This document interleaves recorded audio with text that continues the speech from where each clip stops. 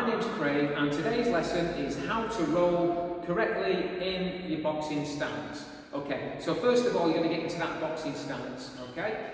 And you're going to get in that heel-toe position.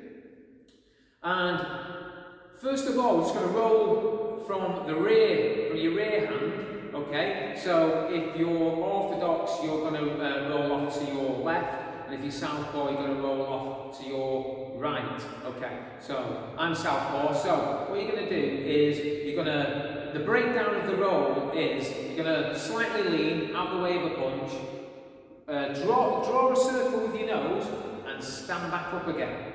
And that is the easiest way I can think to coach it when you are actually rolling and bending at the knees. There are other ways to roll, but this for me seems the most efficient as you can keep your eye on the target in front rather than if you're bending at the waist, you're then looking at the canvas. So there are pros and cons to different ways of rolling, but this is the way I do it.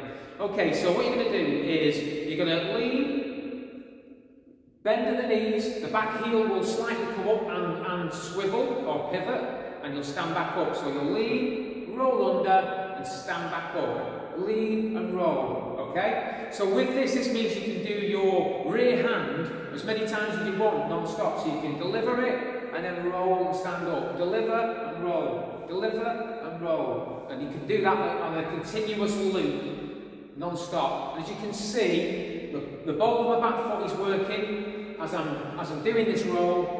And I'm standing back up and the heel goes back down again, back into its original boxing position so I can throw my punches from anywhere. So that is a necessity, that foot does slide back into its natural position because you could be using your footwork to move off or anything after that roll. So I mean obviously you could counter punch, you could deliver your rear hand roll under their punch and then deliver that second rear hand. Okay, so moving on to your lead hook, or you can do it off the jab, you can roll off the jab, it's mainly off the lead hook because the momentum of the punch, actually both of these punches, the momentum of the punch takes you that particular way. So if I send that hook out, I'm going to roll under and go the way of the punch. I'm going to draw that circle, so to speak, with my nose and then come back up. What you're also doing is keeping your back nice and straight because you're then able to look at the opponent. You can see what you're dealing with, what you can do next. So it's a good thing to do. So you're keeping on both rolls, you keep that back straight. Okay. So that lead hook round again. Your balls, your feet are coming into play. You'll feel them moving under you.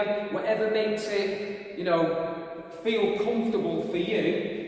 They will move, it's just depending how low you're going. It might only be a little one, they might not move so much, but there's a little bit of movement going on with the balls of the feet. Okay, so what I'm going to do is I'm going to take that onto the bag and just show you how it works on the bag.